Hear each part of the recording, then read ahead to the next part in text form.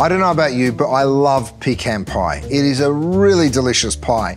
I'm gonna borrow it from our friends in America and I'm gonna make it very Australian by adding cherries. I've never seen this before, but I tell you what, the flavor of the cherries and the pecans work really, really well. The first thing we're gonna make is the pie crust. You need a food processor.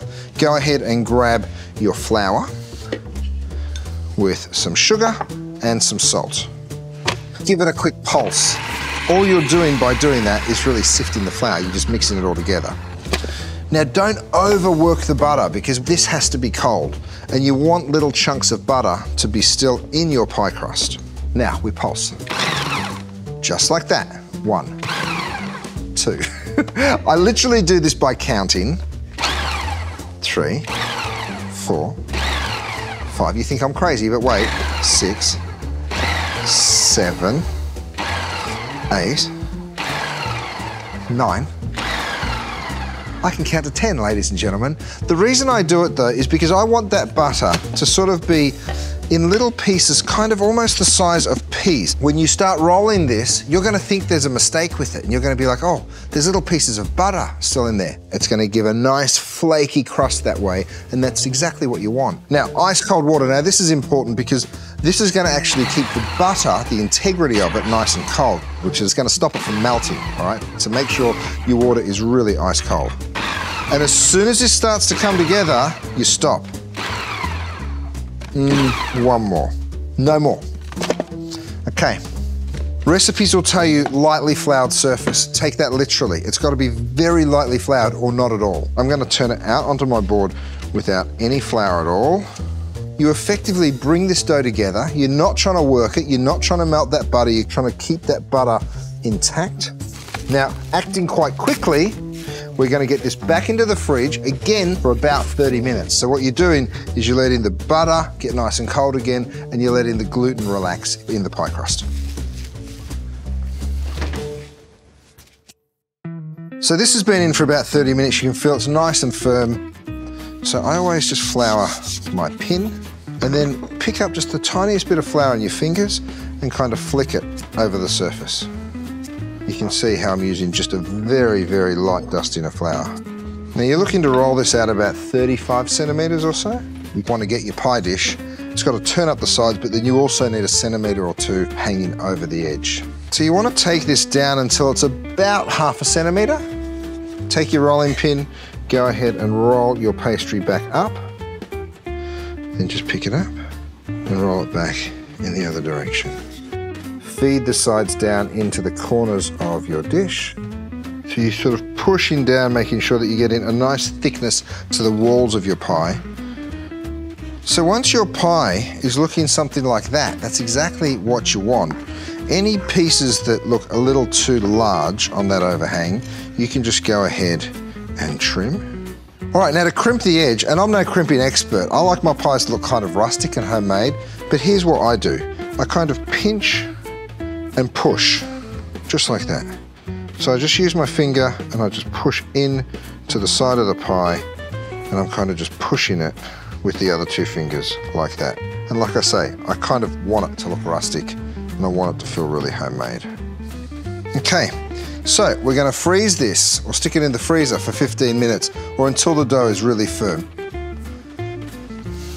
So our pie crust has been in the freezer for about 15 or 20 minutes. You're not trying to freeze it, you're just trying to get the butter in the crust really nice and cold before we blind bake it. So what will happen is that blind bake will get beautiful and caramelized on the outside and still lovely and flaky on the inside. Now, blind baking. Listen, if you don't want to buy pie weights and if you don't want to waste your rice, I'm going to show you a little trick.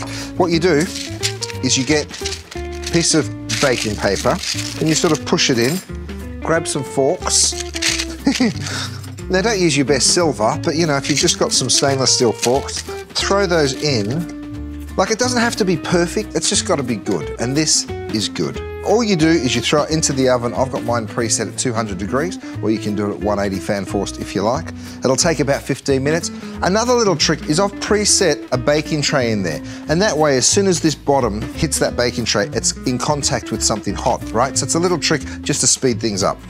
Our pie crust is blind baking in the oven, so it's time to make the filling. It's really very simple. All right, so over a moderate heat, go ahead and throw your butter into the pan. See, that starts melting straight away. Once it starts to bubble away, just grab a whisk or even a spatula and just disturb the base of your pan, because that caramelization that's going to start happening, you want it to release and you want it to start mixing through the butter. Now, a couple of things are starting to happen. The first thing that you'll notice is you'll smell something, right? And it just starts to get ever so slightly nutty. Next thing, it'll get really foamy, and then that foam will go away. And that's when it starts to get really exciting, because that's when that deep flavor starts to come. If you hear something, it's the cameraman's tummy rumbling, because it smells delicious. You can see how beautiful and brown that butter actually is if I move it around. And all of that sort of, those little pieces of delicious caramelization, that is what we were trying to do. The smell is insane. It smells so, so good in here. It's time to add the sugar. Okay, so pour your sugar in and give that a whisk.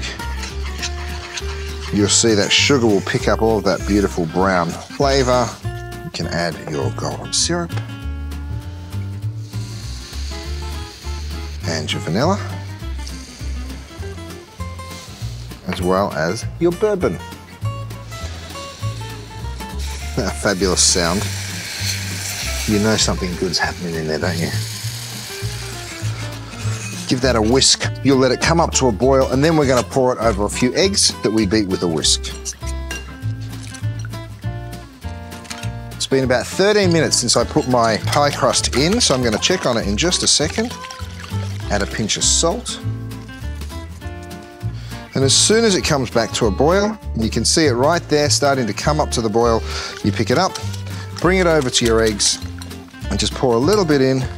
So this is called tempering the eggs, so you pour in just a little bit so you don't cook them, and then you can add the rest. All right, the filling's done. I think we'll get our pie crust out. Yes! Okay. Have a little peek. Oh yeah. What I do is, while it's still, you can see how the air is still really in there, I just sort of push it back ever so slightly into shape. Now you can see the overhang has sort of grown down around. That looks beautiful to me. I love a pie to look like a beautiful rustic homemade pie. The next thing you do is you take your pecans and your cherries. Give them a little mix, just distribute them nicely, and then pour in your filling. Take your time, don't overfill it. Before you put your pie in, take yourself an egg, add just a tiny bit of water, give that a mix. And this is only if you want to, because I think it already looks beautiful, but if you want to, get a brush, and this little egg brushed around the outside will give you that perfect little glaze. Gives it a really rich, wonderful colour. This, my friends, is looking good.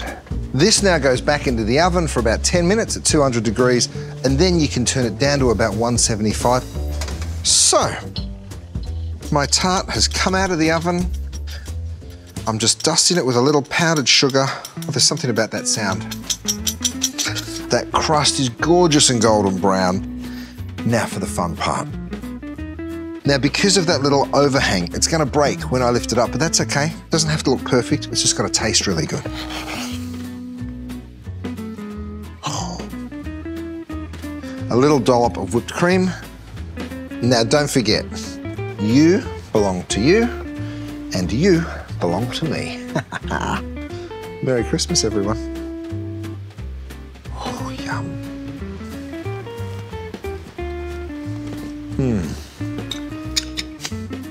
A delicious cherry and pecan pie.